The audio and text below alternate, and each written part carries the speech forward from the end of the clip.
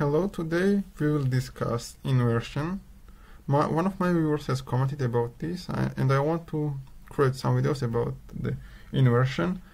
Because this is a very big topic, it will be some videos about this one.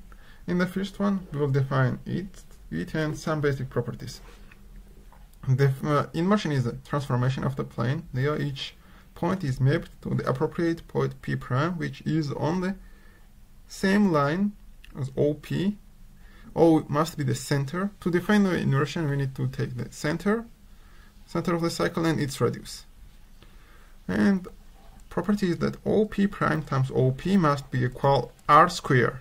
And how can we find P prime very easily? If we draw tangents from P to this square omega, then A and B, then we will see that if we take the intersection of A and B and OP, then this point will have these properties.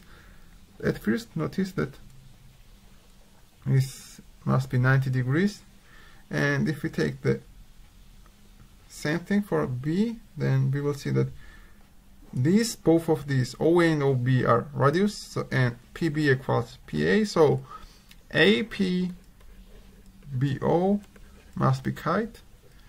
So from here we will conclude that AB must be perpendicular to OP, and if we look at OAP, right triangle, we are given altitude, and we can use the property that OA square equals OP prime times OP. In this case, OA equals radius, so R square equals OP prime times OP. So P prime must be the point which we are looking for, and we can see that for P prime, inversion point must be P.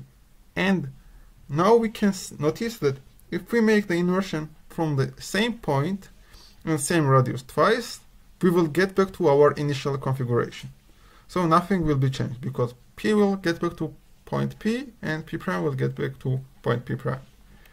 Now let's discuss the case when we are given a segment A prime and B prime. If we are given points inside the cycle, they will be mapped points outside the cycle, because their distance from the O must be less than R, and points outside the cycle must have distance greater than R. Similarly, we will see that A prime will be mapped to A and B prime will be mapped to B. Then we need to show that angle OA prime B prime must be equal angle OBA. To show this, we will need to use power of point. OA prime times OA equals R square, and this equals OB prime times OB. So triangle OA prime B prime must be similar to triangle OBA.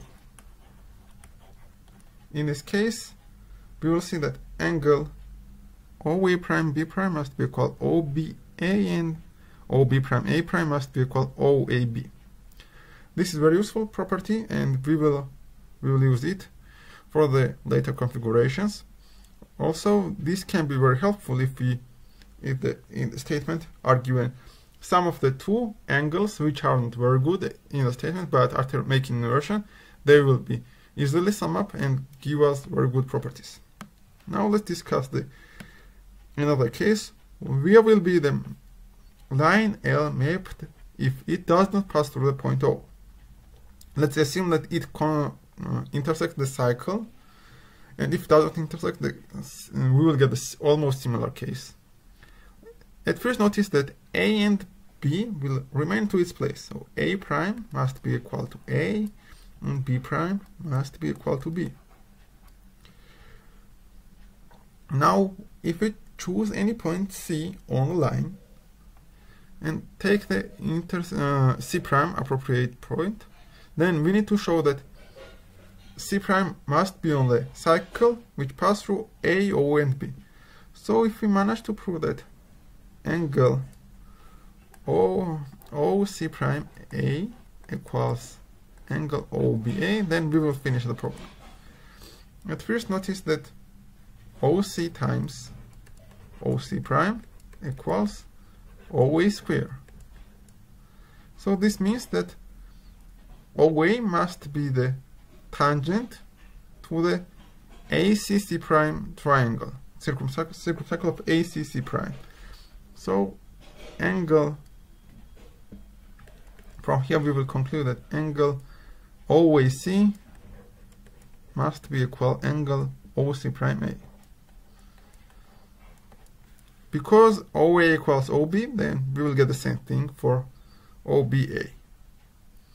And we will see that C prime must be on this cycle omega 2. Now notice that if we take the point at infinity, this point P will be mapped to O, because its distance from O is infinity and distance from O to itself is 0. So to get the real product almost equal to R square, we need to take this mapped to O. And we will see that points outside the cycle will be mapped to the inside arcs, like this one. We take point D. Here D prime will be inside the cycle, and if the point was inside the cycle, it will be mapped outside the cycle, as it was the case for C and C prime. And now look at, there will be omega 2 mapped after the inversion. As I have already mentioned that if we make inversion twice from the same point and same radius, everything will be remain same as the initial configuration. And now we will use this fact to show that this omega 2 cycle will convert into the L line, because if we make inversion, C prime will go to C, and all points D prime will go to D, and all points will behave the same way. So this omega 2 will convert to L line. And what can we say about the line which passed through the O? We see this very easy way. If we choose any point P, it will be mapped to on the same line P prime. So line which passed through the O will remain same, and every line which doesn't pass through the O, this will convert into the cycle, which always pass through the O. So this was all I wanted to discuss for today. So let's wait for the second video about the inversion.